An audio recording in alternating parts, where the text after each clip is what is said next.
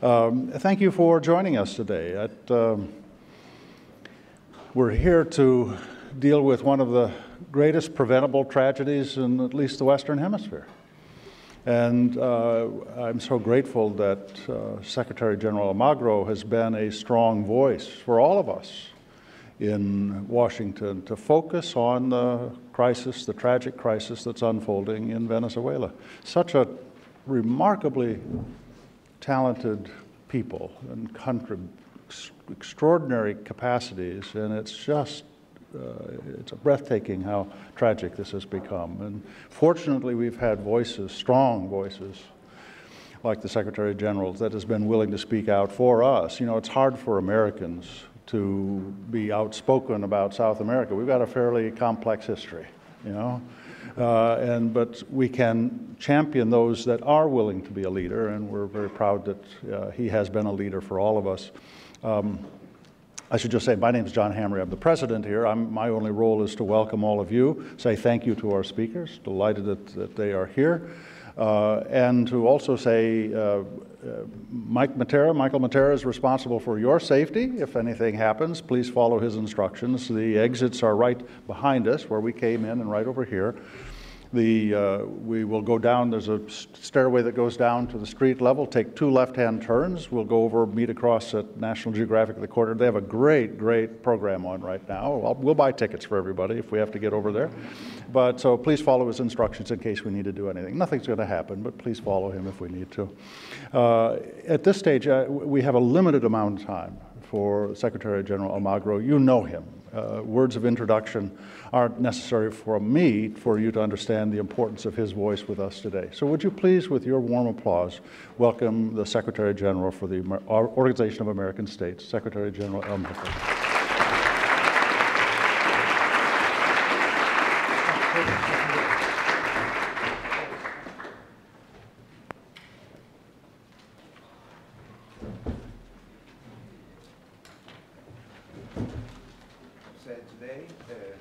History tells us there are at least 5 ways Latin American, Caribbean dictators leave power, especially that sub-region of Caribbean and Central America. First, through their death, while still clinging to power, which years at best a weakened but equally illegitimate successor regime, like Cuba in the wake of Fidel Castro's death, Nicaragua with the Somoza family, etc. An internal coup d'etat against the dictator, which opens the possibility of a democratic transition. Third, an internal armed insurrection against a dictatorship that can open the way to fair elections. A foreign military intervention, like happened in Panama, and the murder of the dictator. All of these don't look so politically correct. But given today's realities, it is difficult to see how Venezuela can get out of this dictatorship. It is very difficult to think that could be, in good terms, a democratic way to democracy or a peaceful way to peace.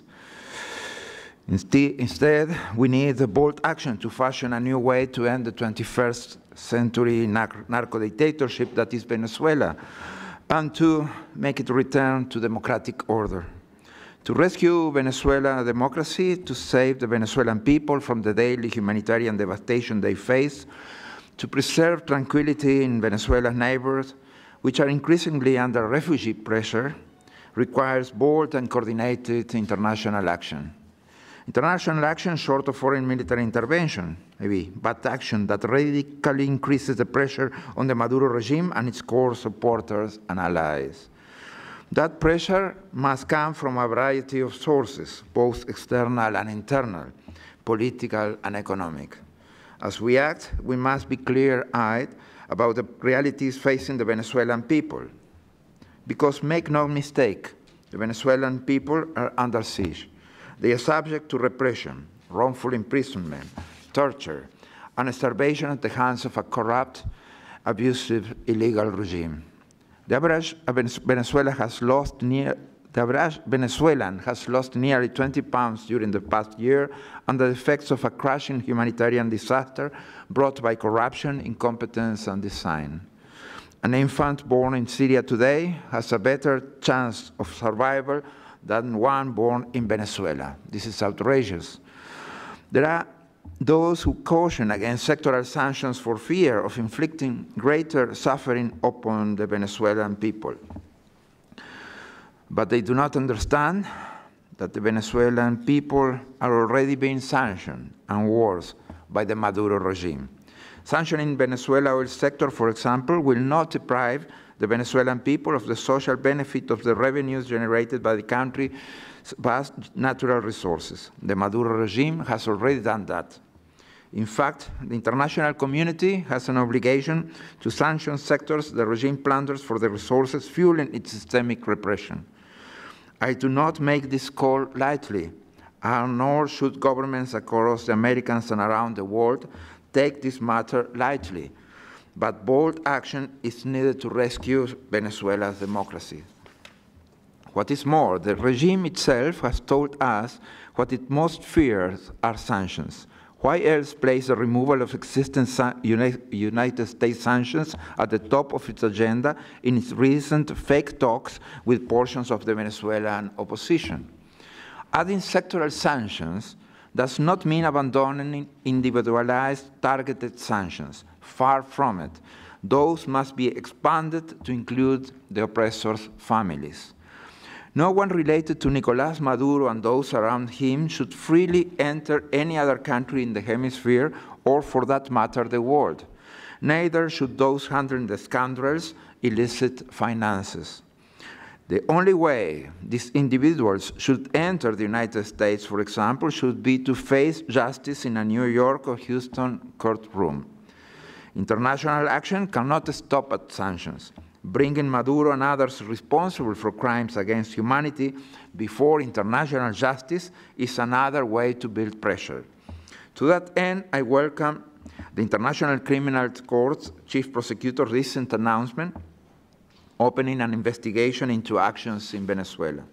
In the coming days, the expert panel of international jurists that we convene at the OAS to take testimony from those affected by the regime's illegal actions will issue its recommendations regarding whether and against whom it recommended that cases be brought for crimes against humanity before the ICC.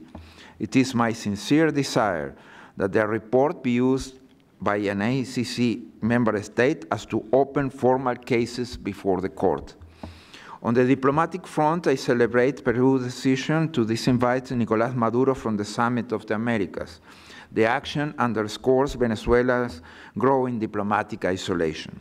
In short, the international community must be relentless in attempting to fracture the Maduro regime through pressure, and we should take solace that the regime is fracturing. Maduro scrambled to hold completely illegitimate elections as early as possible this year, demonstrate his weakened position. A confident dictator does not hold sham elections before their time, nor does a confident dictator work tirelessly to co-opt sectors of the opposition. International pressure is essential, but insufficient. Internal pressure must be part of the equation. A presence galvanized by unified and coherent call for action by those suffering at the hands of the regime with a clear vision of a better tomorrow in Venezuela. There too, the international community has an important role. We must articulate in unmistakable terms that we will do what we will do to support Venezuela tomorrow. Beyond the sticks of increased sanctions and political pressure, the international community must provide to the Venezuelan people, all the Venezuelan people. We must also send a clear signal to those within the regime that a post-Maduro future exists, so long as that future begins with an unmistakable step towards returning power to its only rightful owner, the Venezuelan people.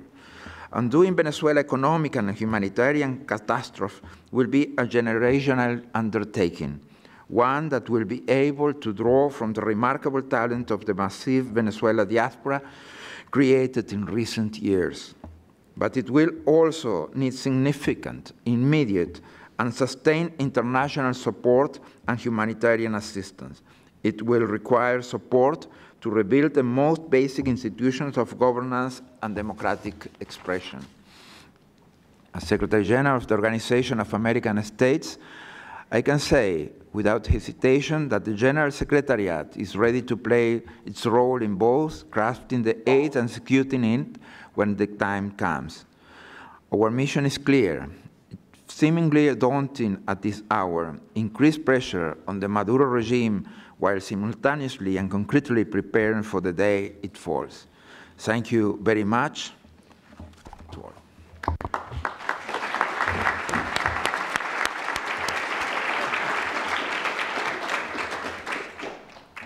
Thank you very much, Secretary General Almagro. The Secretary General is having to leave. There was a Permanent Council meeting called just this morning, so he excuses himself. Really, more than any other global leader or individual, Luis Almagro has been tireless in his efforts in defense of democracy in Venezuela and deserves all of our thanks. But thank you again, Luis, for coming. Thank you. So an important part of the international community's efforts to push the crisis in Venezuela to a conclusion has been a concerted effort by former presidents of the region to draw public attention to the crisis. The IDEA group of former presidents has been the most active among these groups. This group includes Presidents Pastrana of Colombia, Chinchilla of Costa Rica, Aznar and Gonzalez of Spain.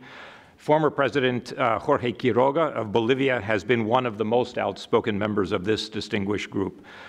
President Quiroga joins us today and will share some of his own insights. The President has strong links with his country. He's been married to an American and is a graduate of Texas A&M a number of years ago. But great to have you back here, President Quiroga.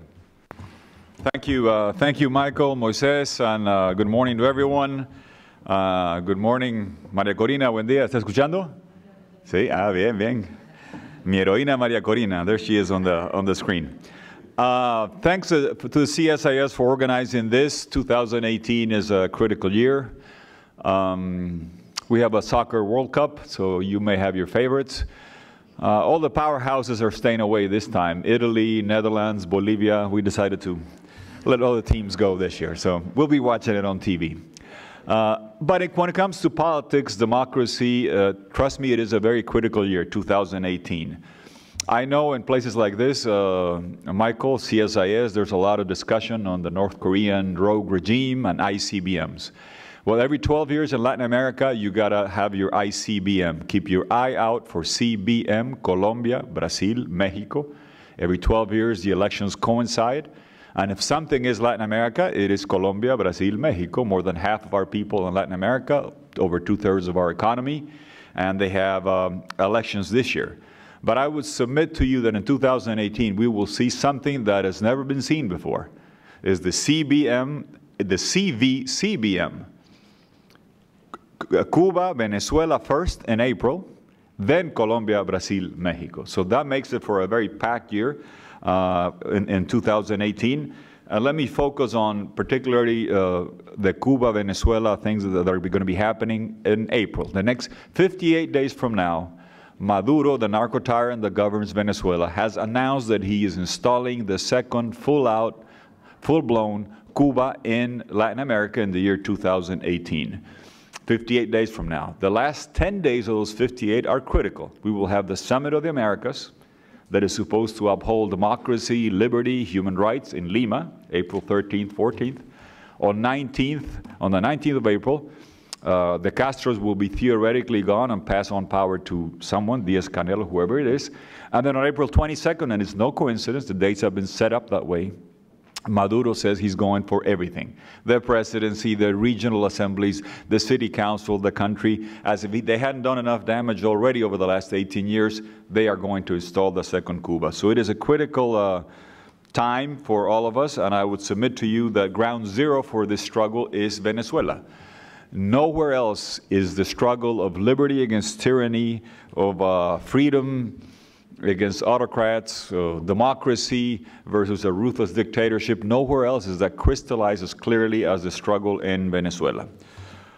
You all know the figures, the facts and figures, but nowhere else have we seen a country so richly endowed being so profoundly destroyed by a regime over the course of 18 years with the best oil prices ever. And they have managed to create an economic debacle, a humanitarian catastrophe, massive political repression, and to destroy democracy over this short period of time.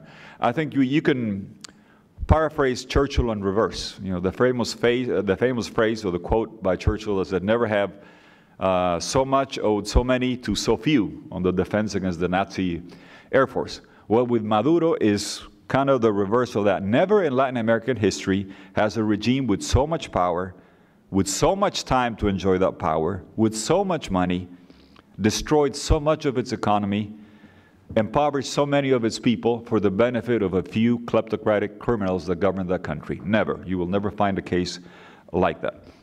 Just look at quickly, the economic debacle.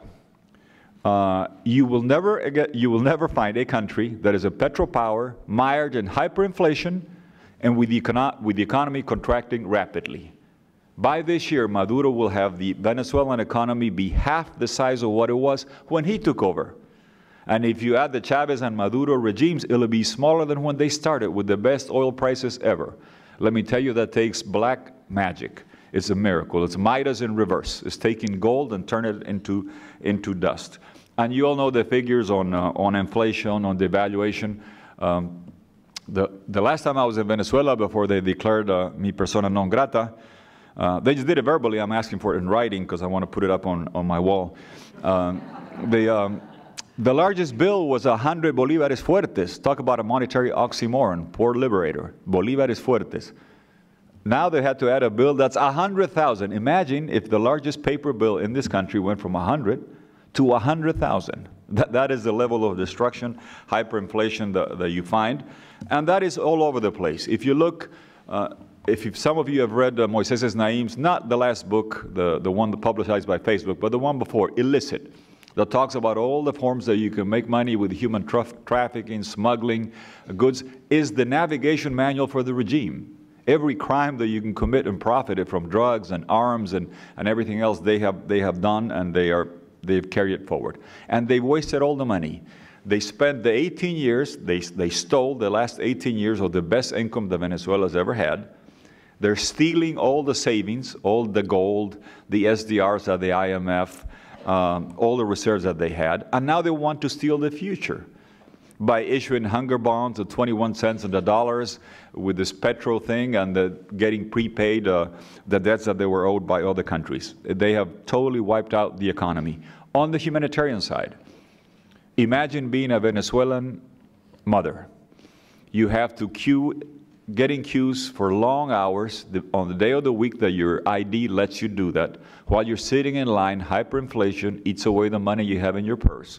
When you get to the store, there's nothing to buy. When you walk out, the criminals steal everything that you could possibly have gotten. When you get home in a petropower, you got to cook with wood. Your children, your nephews, your relatives are dying of malaria, diphtheria. They're losing weight. They have no education to speak of. And it's If when somebody dies, you got to bury them in a cardboard casket because they don't even have caskets. That is the hard reality that Venezuelans are facing on the most richly endowed country in the history of the world. The last ENCOVI work that came out, the survey of households, shows that Maduro has truly accomplished something unique in 5 years. He has doubled poverty and he's tripled extreme poverty on an oil petropower. And that leads to the political blackmail that they use. I mean, I don't want to dwell into technical details, but there's two ways of measuring poverty: unsatisfied basic needs, housing, health, education, services, or income, the $1 a day, $1.25 a day. What they have done is they have destroyed all the services that the government can provide vis-a-vis education, health, and what have you, so they've taken that away. And with hyperinflation, mismanagement, expropriation, confiscation, they wiped out the income. So the only way you can eat is through the blackmail of the collapse and the bolsas that are given away so long as you keep voting for the regime and let him stay entrenched in power. That is truly creative. Destroy the means of services, of social services, take away the income, and then if you want to eat, you got to let me stay in power. And you got to get the carnet de la patria, and you got to get the bolsa clap, and as soon when you walk out, you may get a little bit of food if you're hungry. Coupled with that economic debacle, humanitarian catastrophe, ruthless repression. If you think of democracy, what do you need in democracy? Independent institutions, opposition, free press. They have taken that and they've gone, okay, judges, Afuni, put her in jail, rape her, not metaphorically, for real, and they have subjugated all the independent institutions. Opposition, mayors, governors, congressmen, young people that tweet, they get put in la tumba, massive repression, and we have witnessed in this year something that we hadn't seen. A policeman, Oscar Perez, that rebels against the government, he's RPG'd to death and summarily executed on almost live social media transmission. I mean, that is, I understand the uproar that it causes, and justifiably so, when you see a wild, crazy shooter go into a school and kill 17 kids. Well, here you had a state-sanctioned execution with military RPGs and a shot to the head of all the police that had rebelled against the government. That is the nature, the criminal nature of this regime. And I'll close with the following. They have unleashed this slow-motion coup that is about to be finalized. The opposition, Maria Corina, we were all there December 2015. The opposition won the Congress with 2/3. You know the legislative mechanics of any country. With 2/3 of Congress, you can even change the gender of angels. It's very powerful to have that. Well, the government then unleashed the slow-motion coup. The judicial seizure over Christmas 2015 to castrate the Congress. It could not legislate, it could not appropriate resources, it could not approve the gravity law. Everything was disbarred for the Congress. Then they canceled the revocatorio, where Maduro was going to lose power. Then they installed the Asamblea Nacional Constituyente, ANC. I prefer to call it the Asamblea Narco-Cubana. They put it in place in July after a massive popular mobilization on July 16th. I was there, and I'm sad to say that everybody that we saw with Maria Corina there has been harassed or exiled or persecuted, including Enrique Aristeguieta. That we saw that. It was a massive exercise, and the response by the government, knowing fully well on July 16 that they had lost the popular support, was to decide never again to have free and fair elections, and every election since then has not been an election, it's been a coronation, a fraudulent, massive coronation. July 30th, the Asamblea Narco-Cubana, then in October, the regional elections, then in December, the municipal elections, with the displacing voters, stealing, outright rigging the election in Bolivia to the governor. I mean, every trick in the book they have deployed and they've used, and they will never again have free and fair elections. With that, let me, Michael, close with a suggestion. What Secretary Almagro said is important. I've never been so happy to see him leave, by the way. He's going to the Permanent Council. It was about time to bring it back to the OAS. I appreciate the work that other countries are doing, but it has to be put back into the OAS, and this is the first step. The resolution that is about to be discussed is not what I would have drafted, but the important thing is the ball is coming back to the court of Almagro, who's been the champion in the defense of democracy and liberty. I'll close with the following, and I'll ask Moises here to help me out. You write this and then you send it to me. I'm going to give you the 8 things that the international community should be doing. Between now and April 22nd, the next 58 days, is toda la carne al asador, as we would say in Latin America. Everything has to be put on the table. First, C, the charter. The OAS Democratic Charter has been invoked by Almagro. It is on the table. There is a resolution that will be voted. And if they are not going to be invited, they, the regime, invited to Lima, we should apply the full weight of Article 20 and the Democratic Charter, and we need the 23 votes, and we need 2/3 to fully apply it now, between now and April 22nd. C, the Charter. S, sanctions. Sanctioning what Almagro said, the crooks, the relatives, the testaferros, the frontmen, and everybody else that is involved with the regime. I, ICC, the referral to the International Criminal Court of The Hague. Almagro will finish their work, it'll be referred. We need a state to step up to the plate and do the accusation so they can be persecuted and tried, and so the people in the regime know in their future it is a hot hamaca in Cuba or a cold cell at The Hague. that is in their future. So the ICC referral has to be done. Seizures. Not only sanction the people, but we know where these crooks and their relatives have their bank accounts, their beautiful homes in Miami, Madrid, in Panama, in Colombia. Seize the assets. Would you like to, in Washington, be a neighbor of Mugabe's relatives? Would you like to, in Bethesda, be a relative of Obiang and his relatives? You wouldn't want to. You would demand that justice be done, that those assets be seized, and be given back to the people that it was stolen from. Migration. If there is one country that needs a massive, comprehensive, TPS-like migration program put in place all over the Americas and Europe, is Venezuela. The refugee crisis in Venezuela is larger in terms of number of people that are fleeing than Syria or the Rohingyas in Myanmar.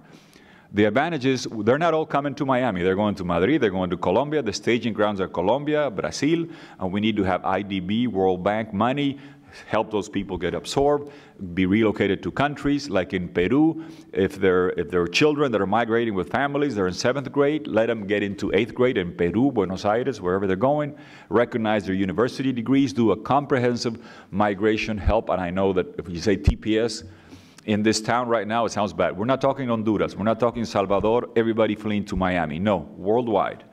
And I think that's sensible. And trust me, if somebody has the clout in Florida as a voting bloc to have the U.S. participate in a global migration refugee package, it is the Venezuelan community and the diaspora in Florida. Oil. Almagro's mentioned it, and I know what it creates the following reaction. Oh my God, we're going to give them an excuse and we're going to starve the poor people. There is no more pain that can be inflicted on the Venezuelan people than the Maduro regime. They have done an embargo on the Venezuelan people. They have stolen the country blind, and all the oil money is in Andorra, in Panama, and their bank accounts. If something should be done with the oil, is give it back to the people of Venezuela. They have a Congress. In any democracy, Congress budgets, appropriates, and uses the resources, except in Venezuela, where they steal a country blind. At least we ought to consider having the oil funds that come to Venezuela be put on an escrow account only to be disbursed for food, for medicine, for all the things that are being stolen, while they take the money to Andorra under approval of the Congress before they try to close it down. But oil ought to be looked at in that way. D, diplomatic relations. I salute the countries that are saying that they will not recognize the fraudulent process put in place for April 22nd. I would only suggest do it now. If a credible threat is about to be carried out, do not wait. If I was in Colombia with Moises in the 80s and Popeye and Pablo Escobar sicarios were to publicly announce, we are going to kill Moises Rendon on April 22nd. I don't think I'd be a good friend if I say, don't worry, Moises, the day after I'll take him to the police. I'll denounce it to the police. No, it's a credible threat. Act now. If you're going to pull out your ambassador, do it now. The next 58 days, all the pressure has to be applied, and not wait for a very credible threat of a ruthless regime to carry it out. The last E is expulsions. All these peoples and the seizures, the assets, the cronies, the families, they should be taken out of countries. And like Mercosur kicked them out, UNASUR ought to kick them out or get disbanded. All the pressure that can be put to bear has to be brought over the next 58 days. Do not wait. Do not wait and say, oh, I'll do something next year. It may be too late. So if you run down those 8 things, the charter, the sanctions, the ICC, the seizures, the migration, the oil, the diplomatic relations, expulsion, read the first letter vertically, is CSIS mode. So let's get on CSIS mode for the international community. I'll close with the following. I know that some people lose hope and they say, no, the Venezuelan political leadership, this and that, and they've given up and what have you. Trust me, the Venezuelan people have done more than can be asked of them to struggle against them. We were there in July. We saw, and Maria Corina had brought the parents of Neomar Lander, Vallenilla, Pernalete, all these young heroic kids, 17, 18, with a helmet, with a tear gas mask, with a t-shirt that said, Yo soy libertador, like Michael Jackson, glove in one hand, to return the tear gas canisters and protect the older people that were marching. They are truly heroic people, and they deserve all the help, and they're not giving up. Because the one thing that always will stay with me is on July 15th, we were talking to the parents. and you think they must be destroyed. They must be about ready to give up. And Neomar Lander's mother, Sugeimar, says, my son's sacrifice will be worth something. Because he sacrificed so this girl, Paulita Lander, sitting next to her, 13-year-old beautiful girl, can live in a free Venezuela. Trust me, they are going to stay at it. They deserve all the help they can give you. And one of my heroes is on the screen. We'll be hearing from her. They deserve all the help. Stay at it. Keep going. Mi heroína Maria Corina. And let's have a close up the following. How many people here from Venezuela? Raise your hands. Okay. I was July 16th. Maria Corina knows this. I'm kind of a little. I take perhaps more risk than I should. I went to Katia, El Paraíso, Los Verdes, the Chavista strongholds in Caracas, the day of July 16th, and places where they would call me names in 2007 when I went. And in 2016, in Chavista strongholds, they all want democracy. They all want freedom. And I could hear the people, the voice. There's two questions that were asked recurrently with a growing crescendo, and the people would start answering. The questions were, ¿Quiénes somos? And people start going, Venezuela. ¿Qué queremos? Libertad. Who are we? Venezuela. What do we want? Freedom. Let me tell you, between now and April 22nd, please, we're all Venezuela. We all want freedom, and let's help that country be saved. Thank you.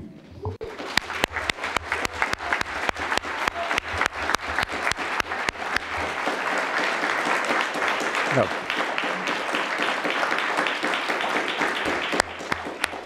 President Quiroga, thank you very much. I remind everyone that this is the second time that we've had Jorge here at CSIS, and it won't be the last. We've now had the Uruguayan Secretary General of the OAS. We've had the former president of Bolivia. It's now time to turn the floor over to the Venezuelans. The person here at CSIS who has led our efforts over these last 2 years in explaining and understanding how the Venezuelan crisis has developed, how we've gotten to where we are today, is Moises Rendon. Moises is an associate director of the Americas program. He was hired on my first day on the job, and he's done a fantastic job. He could take over my job very easily tomorrow. But no, one of his most important contributions, and that of our team, including a distinguished senior advisor, Mark Schneider, who's here in the audience, has been to put together a matrix of actions and reforms that will be required once the situation in Venezuela allows its own people and the international community to begin rebuilding the country's political, economic, and social structure. Mark Schneider and Moises just returned a couple of days ago from a visit to the Colombian-Venezuelan border at Cucuta, where they went to take measure of the refugee crisis along that border and along the borders with Venezuela's borders with Brazil and Guyana. Moises is going to be leading the rest of the discussion, introducing Maria Corina Machado, who is with us for a second time, who has been one of the bravest opposition leaders in Venezuela and one of the most outspoken critics of the Maduro dictatorship, or narco-dictatorship, as the Secretary General called it a few minutes ago. Moises, the floor is yours. Thank you, Michael, and thank you, everybody, for being here at CSIS. And thank you, Ms. Machado, for joining us today at CSIS. Last time we hope to host you in person, but unfortunately, you're still banned to leave the country due to the continued repression of the Maduro regime. However, we want to let you know that you have an open invitation to come to CSIS in person in the future, so we look forward for that soon. Maria Corina Machado was elected member of the National Assembly of Venezuela in September 2010, being one of the most voted candidates in the race. And as a congressman, she was a firm and vocal critic of the regime. Mrs. Machado ran as an independent presidential candidate during the opposition primaries held on February 2012, and she's also the leader of the political party Vente Venezuela. Thank you again, Ms. Machado. It's very valuable to have your voice here in Washington. We all look forward for your thoughts. Thank you so much. The floor is yours. Thank you. Thank you, Moises, Michael. Tuto, is an honor, a pleasure to share with you this opportunity, and CSIS once again to let me convey from the ground some insight of what we are actually facing in this truly very dangerous situation. I believe it has come clear to all in Venezuela and around the world that an electoral route for restoring democracy in Venezuela is no longer possible. The regime has certainly closed it. And these sham elections in April 22nd, it's a clear evidence that Maduro certainly despises popular sovereignty and is willing to accelerate this process as fast as they can. Nevertheless, I believe there is a real, but short window of opportunity to have a transition to democracy, which I insist is no other than regime change. Before I go further into this, I'd like to briefly bring into attention three key elements that are happening right now in Venezuela that I believe are accelerating this already tense and volatile situation. One is the already deplorable levels of hunger that we've seen in images around the world, and that certainly this new survey that just came out 2 days ago, the Kobe survey that you've mentioned, give hard and crude and cold numbers to an explanation to what's happening with this huge exodus to neighboring countries. But this situation is certainly going to worsen dramatically as days go by. I just want to let you know what an information that the Federation of Agricultural Producers have just bring out regarding the local production of food that will happen in Venezuela this year. Historically, we used to produce around 70% of what the domestic demand. Last year, it had already decreased to around 35%. Given the lack of seeds, transportation, fertilizers, and so on, they expect that in the best scenario possible, this will not surpass or increase or be over 12% of the total demand. That means at least 88% of what it's basically needed to feed 30 million Venezuelans will have to come from imports. But, and that's the second key element, is that in terms of cash flow, the regime is absolutely broken, not only because of intentional corruption and deplorable management of PDVSA and other sources of income, but because sanctions have been working. Regarding oil production, I have recent information that comes from contractors and workers of the oil company that project an oil output that is significantly lower than the already alarmant figures that the International Energy Agency is reporting. And the information I've received recently is a production around 1.3 billion barrels per day. So that means there's no more money. And the third key element that I want to put into place is how the criminal networks continue to advance their stronghold over the national territory.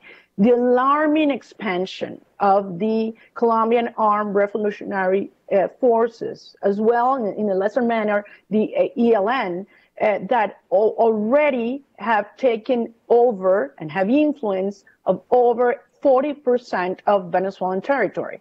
And that's increasing by the hour, as well as they are taking over very highly, let's say, beneficiary, illicit industries such as extraction and commercialization of gold, coltan, diamonds, and so on. So this is an element that we need to have into account to understand the importance that Venezuela has in a transnational project that is decided to expand and that is using Venezuela as a sanctuary as well as a source for very lucrative activities. The obvious takeaway from this dark picture is that the regime has no incentives whatsoever to live in power. So it has decided to further, the dictatorship further entrenches and isolates itself. That is why they need these sham elections in a very short term, and in the description, in the terms and conditions Tuto Quiroga just described. At the beginning, I referred to a short but real window of opportunity. And I do so because I believe there were 5 pillars on which the Maduro regime has been standing, that used to support it. One is, of course, very ample financial resources. Second, the legitimacy that comes from derived from support of the people, either real or perceived. Third, the support of the international community through silence, tolerance, and even in some cases, outright complicity. For the mafia system and the criminal activities, and finally, the armed forces. I believe today, 3 of these pillars have been already eroded thanks to the heroic struggle of the Venezuelan people here and abroad, and of course, the assertive and coordinated effort of the international community. First, the financial support the region used to have, well, we'll know I mentioned it before, it's had already run out of cash flow. Second, regarding the popular support, today more than 90% of the Venezuelan people simply repudiate Maduro regimes. And third, the international support that the regime had before has eroded, as I said, in the last past years, since the arrival of a visionary leader such as Luis Almagro to the OAS Secretary General Office, as well as courageous voices such as the IDEA former presidents, member of parliaments, journalists, and more recently, foreign ministers and presidents and the Grupo de Lima.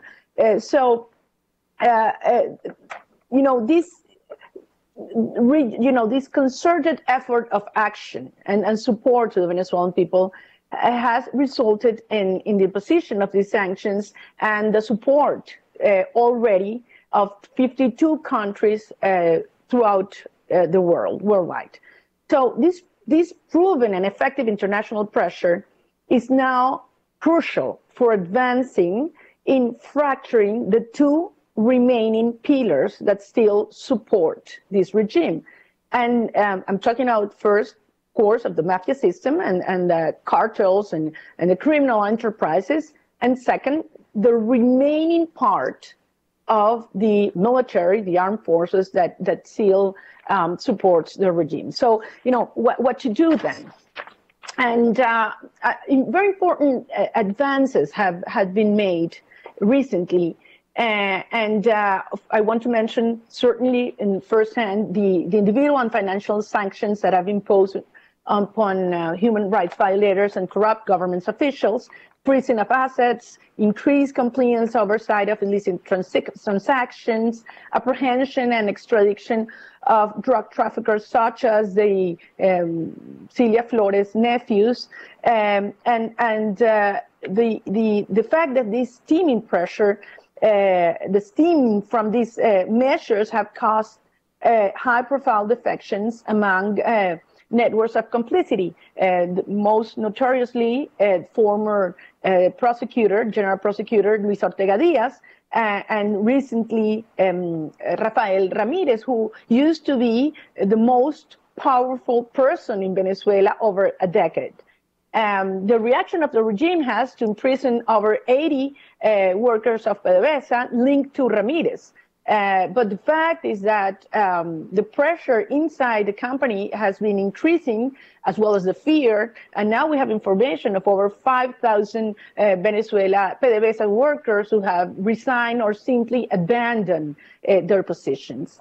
Regarding the armed forces, there is also clear evidence of growing internal strife within the change of command, owing to national and international pressure. At least 137 officials are in prison. They have been accused of treason to the country, or because they had refused to comply with orders to repress. Right now, over 1,200 officers we have been reported that have asked to be discharged of their positions. They want to leave, and this does not take into account hundreds or even thousands of soldiers.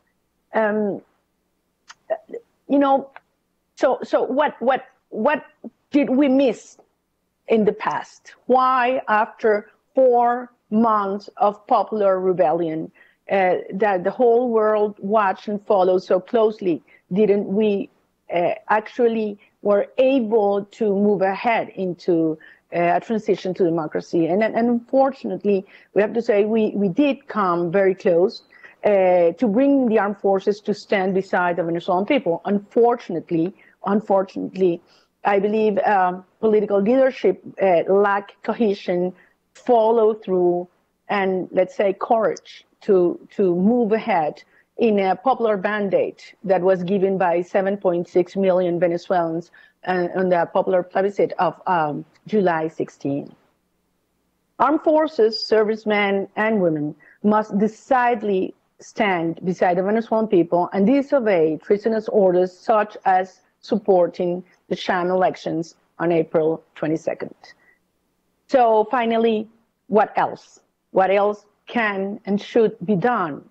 And I'll start saying that the only way to erode these remaining pillars of power, therefore restoring Venezuelan democracy, is through the continued increase of coordinated internal and external pressure. Focus on raising the costs of the ruling cliques' permanence in power and lowering the cost of exits. The following are just some initiatives that could and should be taken shortly. First, sanctions have worked because they have been carefully designed to choke off sources of financing and opportunities for laundering corruption money through frontmen. For further targeted sanctions, travel restrictions, and freezing of assets must be pursued throughout the Latin American region, and especially our neighboring countries, so that corrupt regime officials find no safe haven for their stolen fortunes and family members. Second, at the same time, guarantees must be established for those civilian and military regime officials willing to facilitate a transition to democracy. Third, external actors that support the regime through geopolitical and economic interests such as Russia and China and some Caribbean nations must be persuaded and incentivized to side with Venezuelan democracy through the understanding that they stand to gain more from their investments once a transition has been carried out.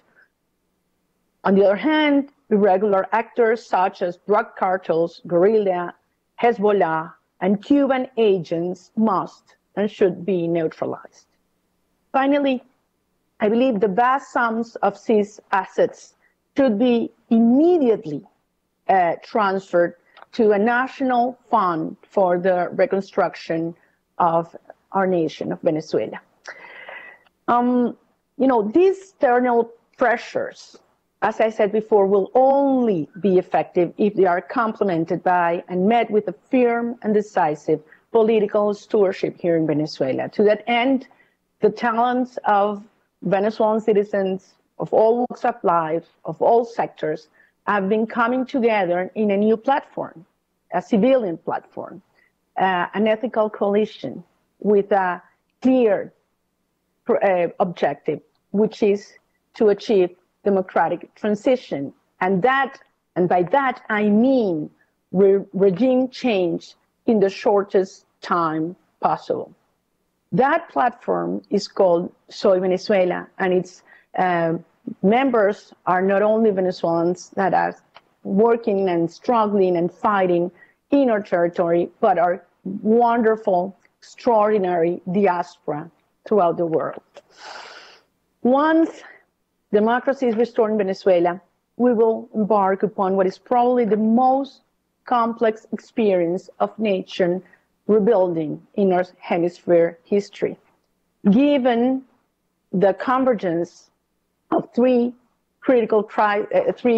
profound crises: humanitarian crisis, an internal security crisis, and an economic crisis, fighting at the same time to dismantle a system of mafia system which will be fighting to have this transition fail. So it is in the utmost security interests of the international community to aid in the implementation of deep reforms which will restore the institutions that support a free market and attract much needed foreign investment. I have deep confidence in the Venezuelan people's talent, creative spirit, and strength to carry out this arduous recovery, which will lead to prosperity. But no one can underestimate the level of destruction that 20 years of authoritarian rule have left behind. Venezuelan recovery will require massive financial assistance. Some estimates are even larger than $60 billion. Investment in social programs, as well as technical humanitarian relief and security expertise. Today, I speak before you in the knowledge that never before has this hemisphere seen the convergence of so many dark and evil transactional interests bent on the destruction of the lives of futures of a nation like what we are now witnessing in Venezuela. But with the same conviction, I can also assure you that never before has this hemisphere seen the concerted and formidable effort of so many countries coming together with the people of Venezuela here and around the world to restore democracy, freedom, peace, and prosperity in a country. And for this, and on behalf of all the Venezuelan people, I truly thank you. Thank you very much.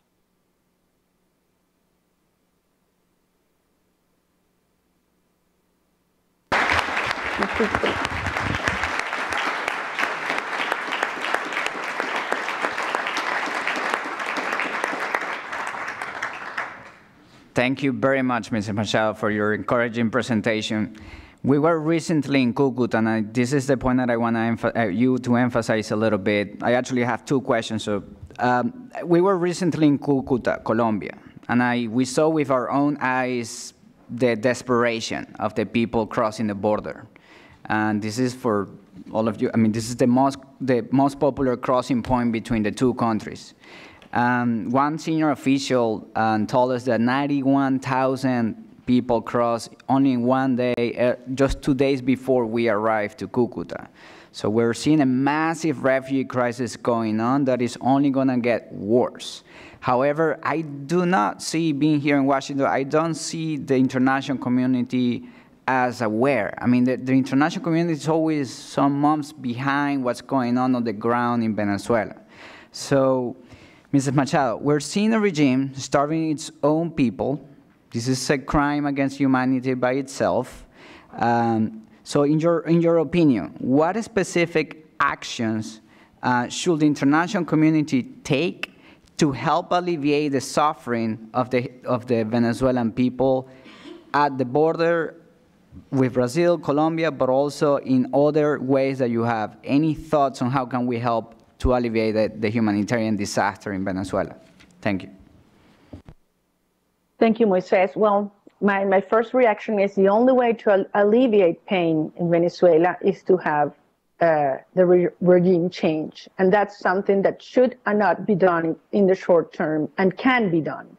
Second, certainly we advise and alert a long time ago of a humanitarian crisis. No one thought this would come.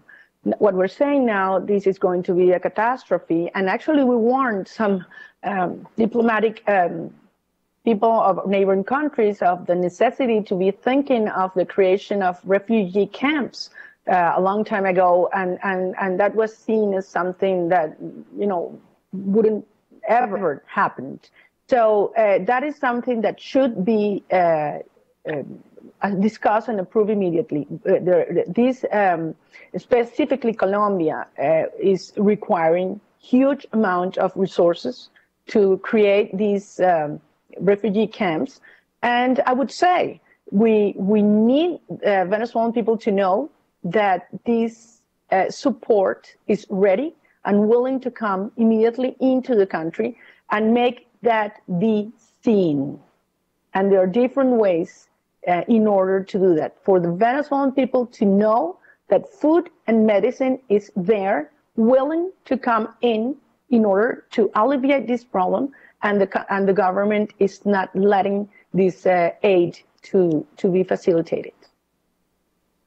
Thank you. And now I want to put President Quiroga and you, Mrs. Machado, on the same question. And you mentioned the diaspora. You mentioned that Soy Venezuela is a platform right now, not only for Venezuelans, but also for the people living abroad. President Quiroga, you're a former president of a country, and you know the powerful and the tools that the diaspora can use from abroad.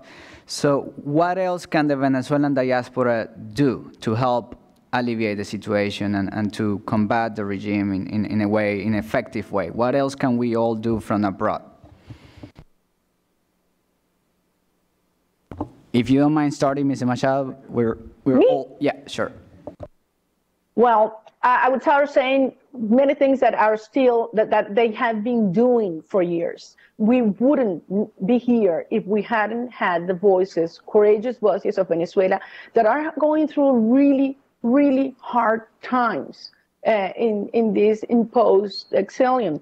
So that is speaking out, pressuring governments and parliaments, organizing what we've seen in the last months in terms of anywhere that a member of the regime appears in a formal public event, there are the voices of Venezuela showing them that wherever they go, the truth will be heard.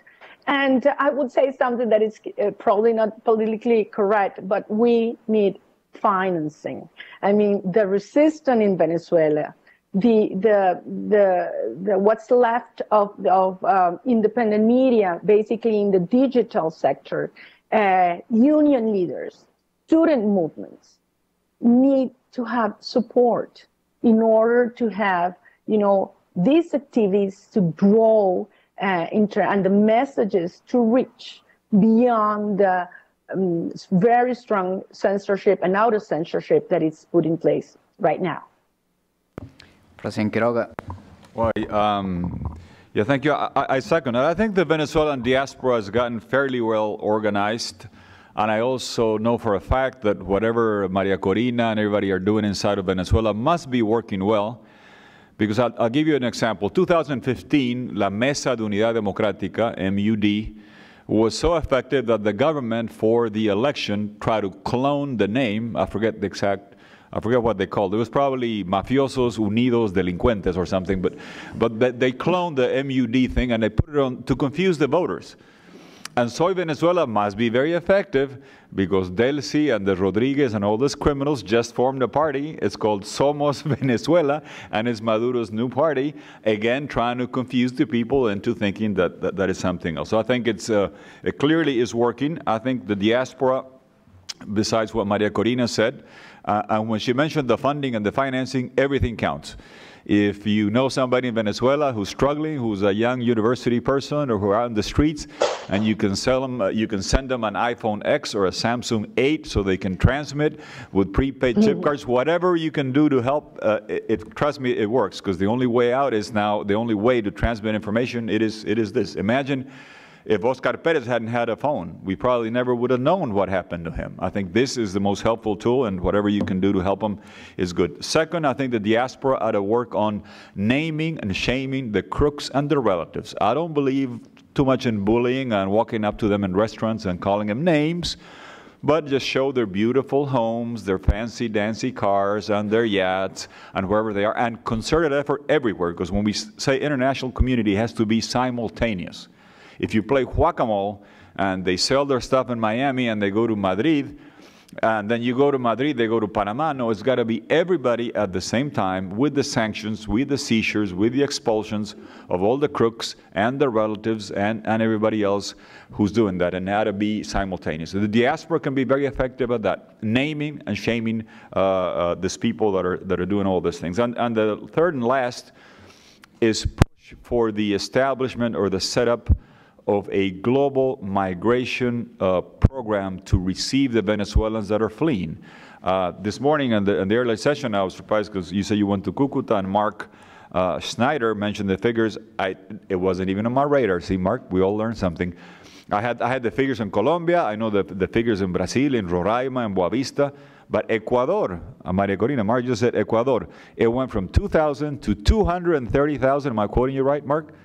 Applications for refugees in a year, and 56,000, did you say, in January 2018. And rule of thumb, the number in Ecuador, you probably have to multiply times 5 or 6 to get to the Colombian number, and probably times 2 or 3 to get the Brazilian number. Imagine the number. This is larger than Syria, larger than anywhere else. So you need a program, a global, comprehensive, UN, World Bank, well-funded program.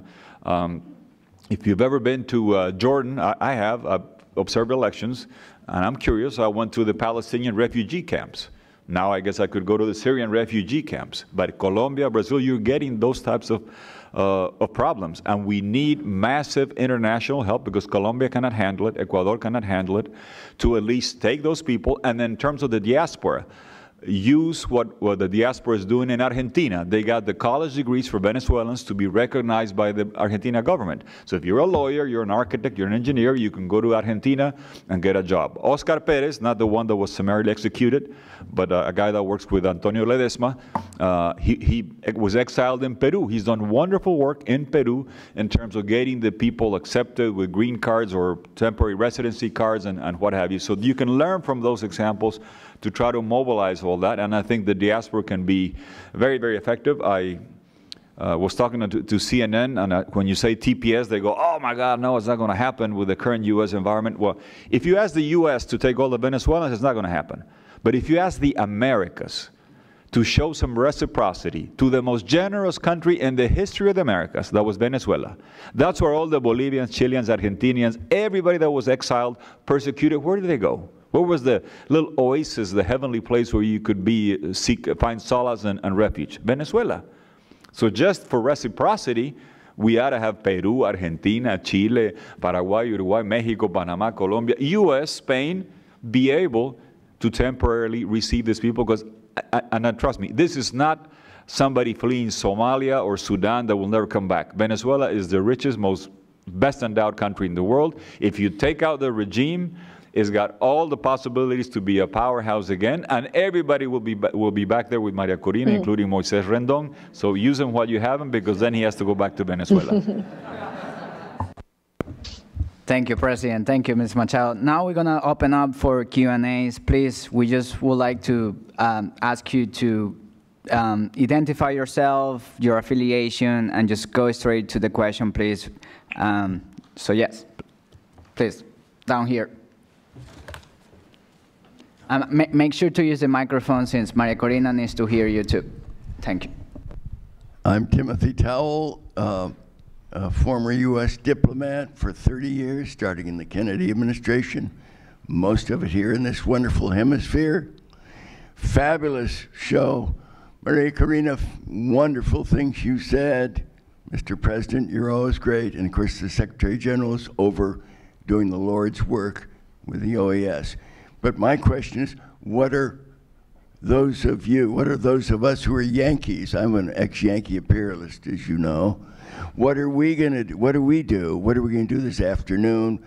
What are these new diplomats going to do? What are we going to do tomorrow? I don't know how to use this toy, but my grandson does. But all of us should respond to what the president of Bolivia said. He mentioned sanctions, more sanctions now. Everybody said the same thing, but I heard him say oil. Why is the great Yankee government and the Yankee Congress joining on sanctions and doing stuff? Not enough, of course. Why don't they focus on oil? And why doesn't the American people, the Congress, the State Department, the White House, and that president who loves Texas oil men who send money to his election campaign, reportedly, why don't they move on the Venezuelan oil stuff right now? You said now, Mr. President. Move on it right now and shut that stuff down tomorrow morning. And all of you go home now and get on your little toys that I can't use. Get 20 of your friends to call the White House. The Secretary of State who talks about the Monroe Doctrine, hooray, and do other things, and do it, and do it, and then do it the next day, and tomorrow, and the next day after that. Thank you. Thank you so much for the question. Please, let's grab one or two more questions just to save time. Yes, down here, please.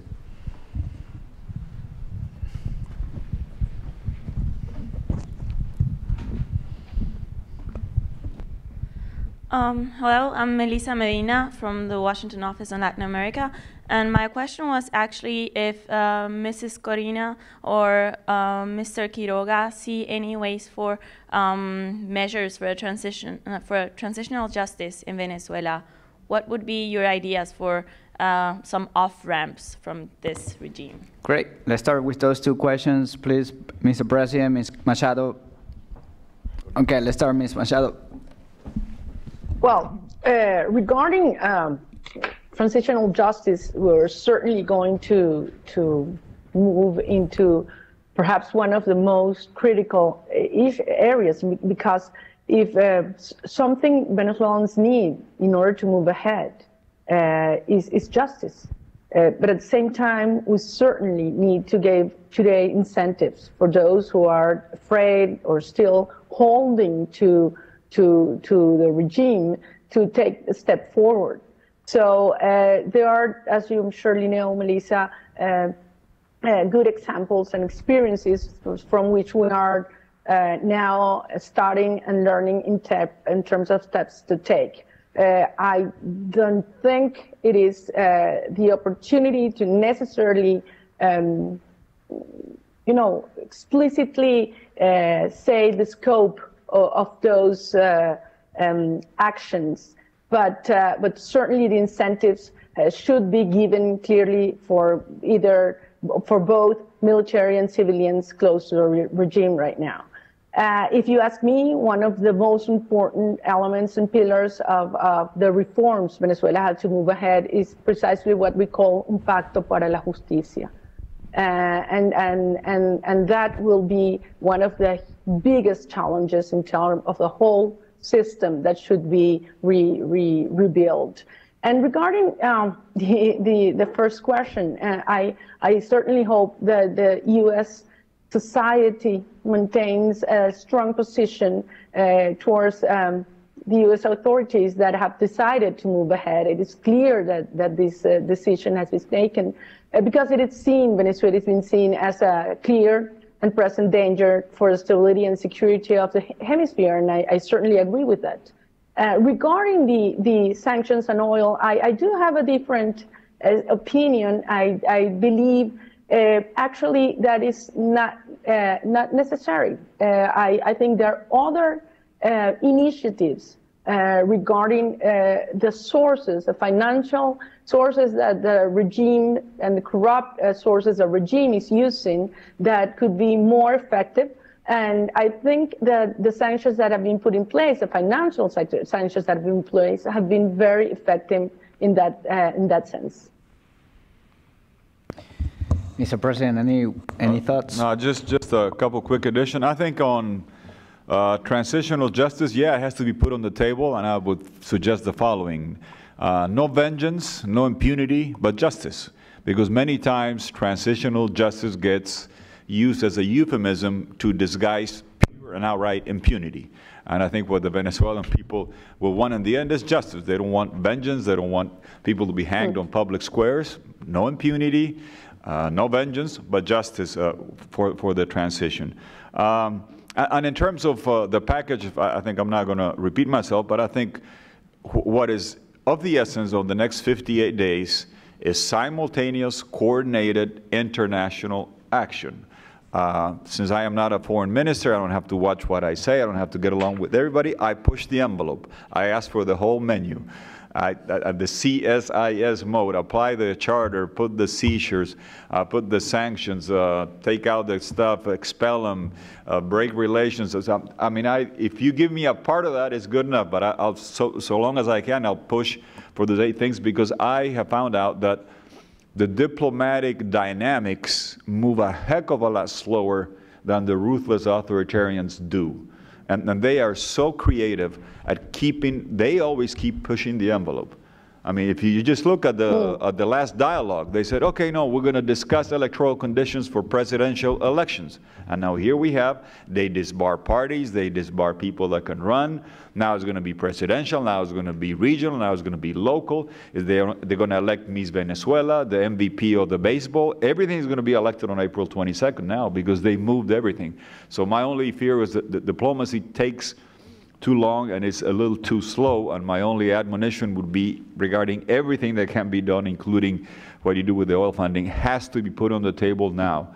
Because life has taught us, if you let this slip and slide, and they set up a second Cuba, in the end, a few months down the road, some country will say, well, that's a reality, we can't do anything, and let's recognize them, and let's get along, and let's go along.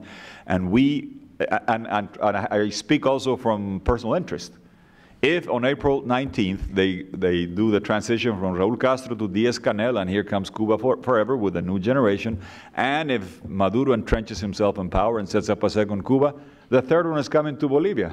I know that for a fact. And next year you probably have to send me cards in jail when I'm in Bolivia. So I'm deeply interested in what is happening, because I think it is a time now for all of Venezuela, for Venezuela to get all the help that we can now. Diplomatic cycles and dynamics move a little bit slow. And the last point I'll make on this, I think we have to do this in a coordinated, integrated fashion, and also with some consistency. The Secretary General said he salutes the fact that Venezuela was disinvited. Maduro was disinvited from going to Peru, which begs the question, why is Cuba invited? If Maduro is on his way to setting up a second Cuba and he gets disinvited because he's trying, what about the ones that just did it? And by the way, 5 days after the summit, they're going to have a completely undemocratic transition where the baton is going to be passed from one person to the other one, hand-picked, hand-chosen, without any democracy. So I think the coordinated, integrated international effort needs to also have consistency, because that's what gets questioned. You're inconsistent. You're doing one thing here, you're doing another thing there, and to keep the coordination with consistency is critical. Thank you. And we only have about 60 days left to do something, so it needs to come soon. Yeah. Yes, please. Down here, please. Stand up. Hi, my name is Jamie Dorner. I've been in DC for about 8 years, but I'm originally from New Jersey, so like a Yankee. President Quiroga, with all due respect, I agree with what you say, but I do want to challenge you a little bit on that, 2 ways. Maduro has never really expressed any sort of concern about being expelled from Mercosur, or, you know, he's been head-to-head with Almagro for so long that why would it matter to him if he wasn't allowed to go to Peru for the summit? You know, what difference would that make? And also on the notion of Cuba, we have seen that over 50, 60 years of just the US turning their back and the US not acting quite well towards Cuba. We have seen that that doesn't exactly work. So the opportunity to open the dialogue, I think, gets us further than just turning our back altogether like we are doing to Venezuela right now. Let's grab another question, please, over there on the back.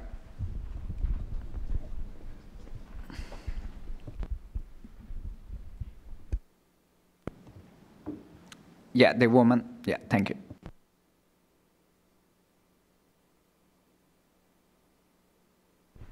Hi, my name is Laura Natera. I work for the Inter-American Bank of Development. Well, first of all, as a Venezuelan and a woman, I want to thank CSIS for organizing this event with Maria Corina. Maria Corina, as a Venezuelan, I'm very grateful for all the efforts that you have been doing for our community. I'm very grateful. My question would be, obviously we have mentioned how important is to place sanctions and how important financing is at this moment, but obviously the situation there right now we need medical medical resources, we need food. So Maria Corina, from your perspective, what would be right now the best way and most effective way to send food and medicine to Venezuela? Because we all know that people that are striking and that are going to protests and that are fighting for this, if they don't have food and they don't have medicines, well, they are gonna die anyway. So what is the best way to provide this kind of help? And thank you. Thank you. Well, we have two questions, one for each. Mr. President, you would like to start with the first one? Sure. Yes, I understand the question on what Maduro cares or doesn't. Trust me, take my word for it, they do care deeply about being shamed or kicked out of international organizations. Why? Because if you remember what Maria Corina laid out, the regime's power was based on money, votes, international support, mafias, and military. I think I'm using all five. Their international support was something like we'd never seen before. I can tell you for a fact. At the heyday of oil power, we had the combination of a charismatic, good communicator leader that destroyed the economy, Mr. Chavez, but he was a great communicator, a powerful combination of CNN, MTV, History Channel, Comedy Central, speaking for hours, and he ran the hemisphere with $140 price of barrel. He bought the Americas. He funded the campaigns. He had control of the OAS. Before we had our hero Almagro, we had a very the OAS was very insulsa, it was non-existent. And he had 22 or 34 votes at the OAS. He controlled it. He ran it. He protected his cronies, Evo Morales, Correa, and everybody else at the Comisión de Derechos Humanos, at the Corte de San Jose. It was a project based on regional hegemony. He was the leader of the Americas, which, with all due respect to Venezuela, Bolivia, Honduras, the leader of the hemisphere should be Brazil, Mexico, perhaps Argentina, but he ran the show. In 2003, he put in power a couple in Argentina, the Kirchner, PT in Brazil. He ran the whole thing. He put all the governments in place, and he ran that place. And now, when the backlash started, they changed the leaders. And clearly, Maduro doesn't have the talents of Mr. Chavez. I mean, if you really want to needle him, I do this in Caracas. I say they're different because Chavez used to explain, get applause, touch hearts, get tears, tell you jokes, make you laugh. Maduro, he explains, he makes you laugh. The tears are when you go to the market and you can't find food or you can't find medicine, and the applause will be reserved for the day he's on a plane to The Hague. I think that so different types of leaderships. The price of oil went down, but by the way, there's a myth that the cause of this is the decline of oil price. No, you just heard Maria Corina. A country that used to produce 3.5 million barrels of oil a day is going to wind up this year with 1.3 million barrels of oil a day. They destroyed everything. All private means of production, including oil that was run by the state. They have destroyed it. But at the heyday of their power, they controlled international organizations.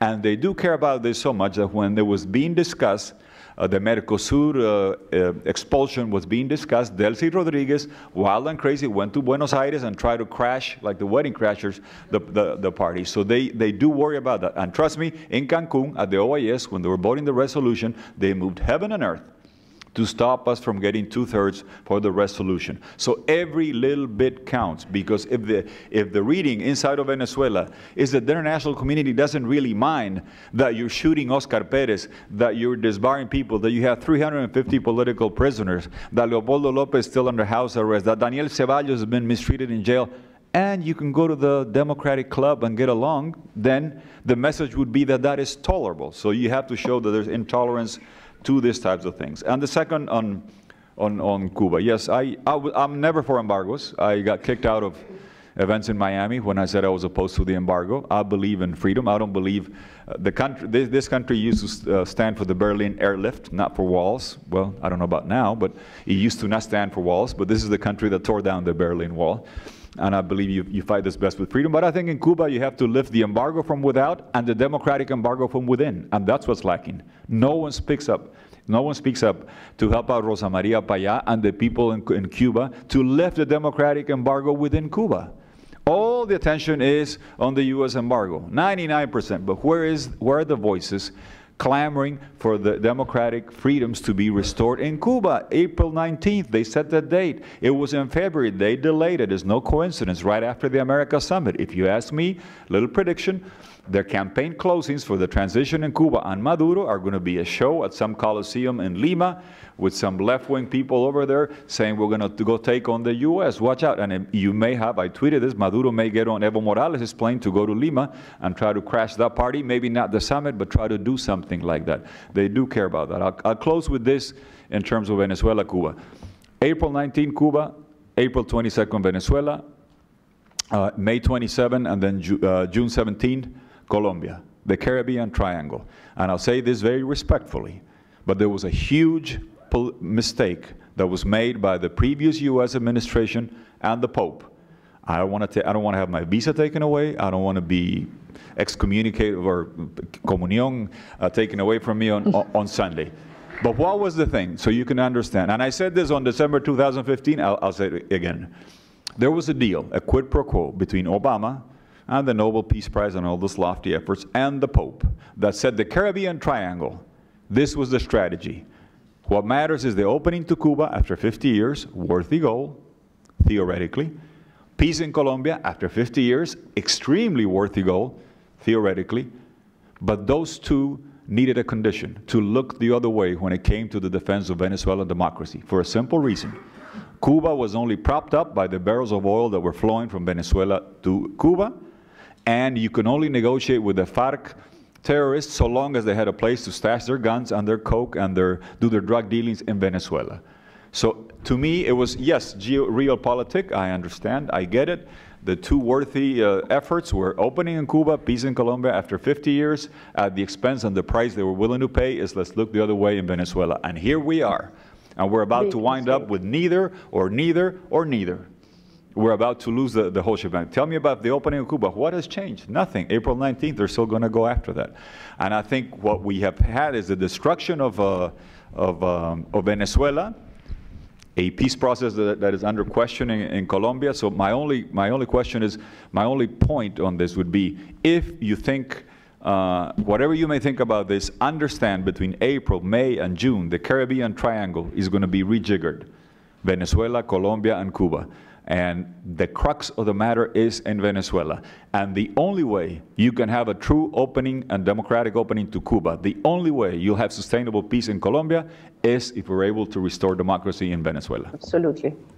Absolutely. Thank you, President. Ms. Machado, you have any thoughts that you want to add to the discussion? Absolutely. But I'll start answering to Laura Moises. First, I want to say I also am very proud of our diaspora and grateful for the way you have organized and be so effective. And the hardest and most important decisive days are ahead of us. Laura, there are many NGOs that are doing uncovered work in order to bring food and medicine because the regime persecutes them.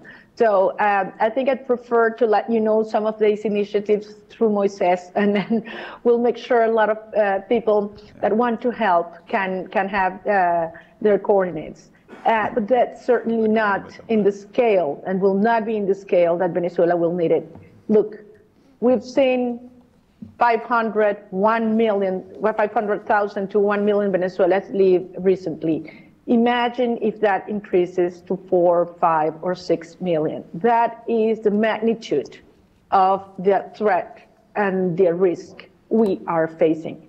So I do want to insist in what Tuto mentioned regarding urgency. This is a regime that has totally discounted the cost of fraud and the cost of repression. And we're certainly facing the most dangerous days in our fight. If I'm honest to you, I don't know if I'm going to be able to speak like this again in the near future. I don't know if this afternoon or tomorrow they will seize some of us, silence the rest of us. So it is urgent what's taking place.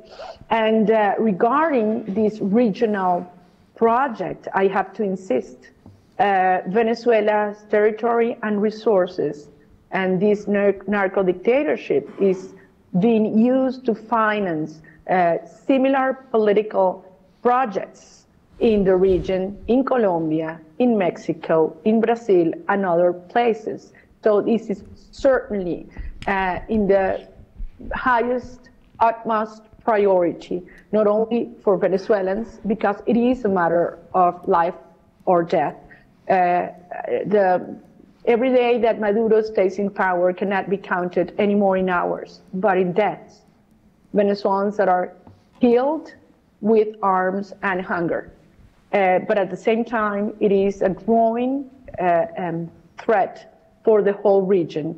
And this window of opportunity that I said is clear, but could close soon, we cannot be left past. We have to take advantage and do what we ought to do, which at this point is pretty clear. It's courage, it's work, organization, and cooperation and communication among the leaders abroad and the leaders inside that are determined to save Venezuela and bring back and rebuild a nation of prosperity, justice, peace, and freedom. Thank you very much. Thank you.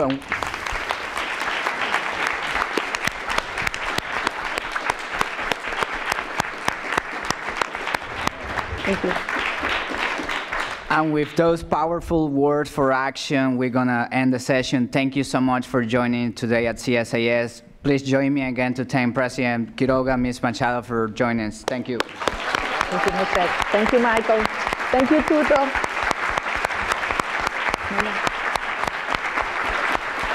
Thank you all. Apágalo.